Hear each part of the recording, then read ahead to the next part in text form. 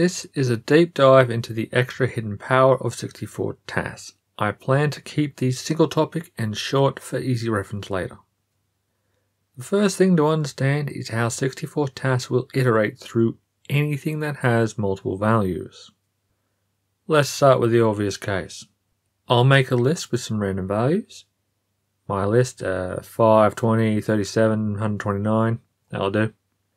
Now if you do .bind my list, you will get .bind 5, 20, 37, 129.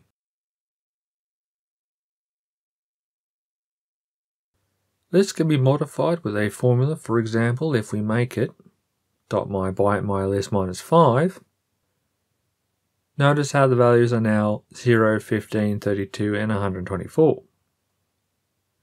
What 64 tasks has done is iterated through each item and added minus 5 to it, like so.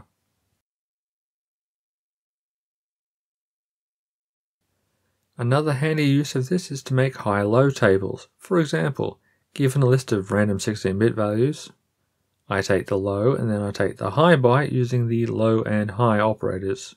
This results in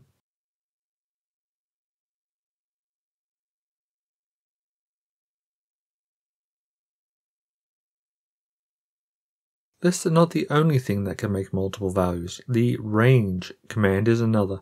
Let's make a classic screen LUT. I will define a base address for the screen. Now the pointers I want are a range of 25. This means the numbers are from 0 to 24. For each, I want to times by 40 and then offset by the base address. Then I take the low and high as before. Now you can see in the listing the range has generated a list and has done the formula 25 times, giving us the screen pointers.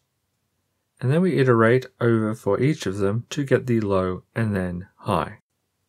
This can also be used upon code units.